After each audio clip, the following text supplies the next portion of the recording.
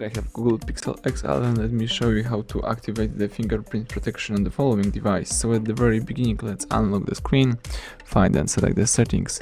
Here you need to choose security and location. Scroll down and choose Pixel Imprint. So let's read the instructions, tap next.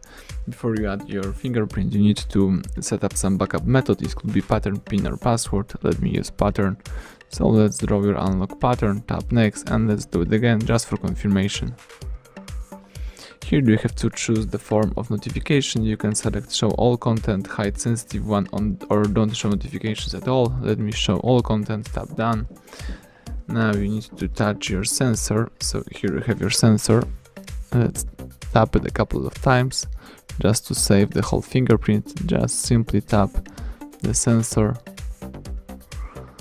And as you can see, fingerprint added. You can add another one or you can tap done. So now if you would like to lock your device, simply press power key, and as you can see now, if you would like to use your device, you need to enter your pattern, or you can do it by using the fingerprint. Just tap the sensor and that's it. So everything went well. Thank you for watching. Please subscribe our channel, leave thumbs up under the video.